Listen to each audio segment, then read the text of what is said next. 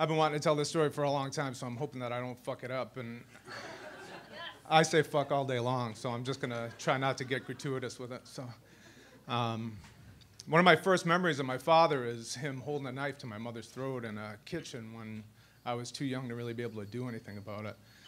And it wasn't until a couple of years ago that I knew that it came to my attention that that was a real memory. I lived with that for a long time, not knowing if that had really happened or not. Another one of my first memories of my father is being very aware of the fact that he was a policeman and being really proud of that and telling the policemen I would see in my neighborhood that my dad was a policeman too. My dad was a cop for 40 years in New York. He worked for the Port Authority Police Department, highly decorated officer. He would tell you all about it if he was around. So I was I grew up very confused about how I felt about my father, to say the least. And in 5 minutes, I'm not going to be able to tell you all about that. But what I can tell you is, by the time I became a teenager, I was super fucking angry at that guy because I wanted him to be my hero, but I was afraid of him for good reason. It was difficult. In the summer of 1986, I lived in New York, and if there's any New England baseball fans, you'll remember 1986 and Bill Buckner. And I was on the better end of that. In 1986, New York had the New York Mets. I could rattle off the starting lineup of that team. I watched every game that was broadcast on WWOR TV out of Secaucus, New Jersey, with my father. And that summer and fall was the closest that I had ever felt to that man in my life. Like I had this reprieve. You know, it was this dream team that went on to win a World Series.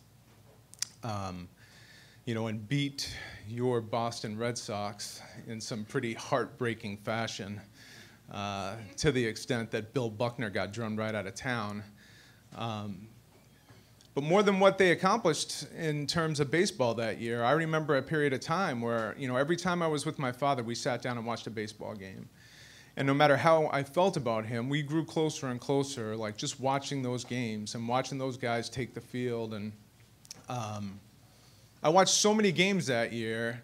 It was, you know, all on local television. That was WWOR out of Secaucus, New Jersey. They weren't super professional, so they would catch, you know, they would catch images of these guys in the dugout, fucking smoking cigarettes and shit. Like Wally Backman and Keith Hernandez, who had a well-established cocaine problem. You know, it was not necessarily like good, clean family fun, but you know, that was what me and my dad bonded over that summer. And watched that right through the World Series. We went to a few games that year. And like I said, I mean, everything between me and him melted away. After that season, we didn't have anything else like that. We had a lot of issues. The issues got worse. I spent long periods of time not talking to him. In my adult life, I was able to kind of patch something together with him that worked. It wasn't exactly what I wanted a relationship with my father to be, but it worked, and we spoke. And he had a relationship with his granddaughters. I have 2 daughters who both knew their grandfather.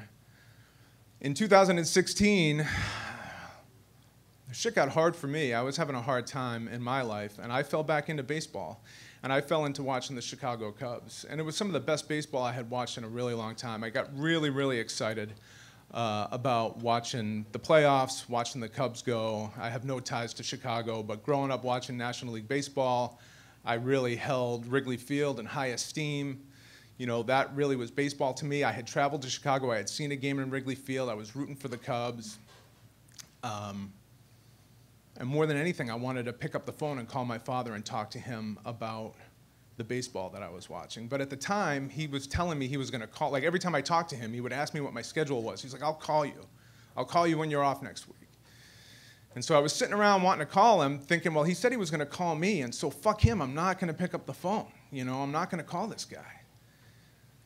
The Cubs won the World Series. I thought about calling him. I didn't. I was sitting around my house one night, and I got a call from my sister that my father had a major heart attack and died.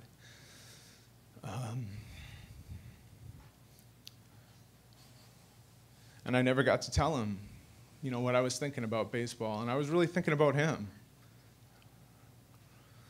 You know, I'm 44 years old. I still miss my father.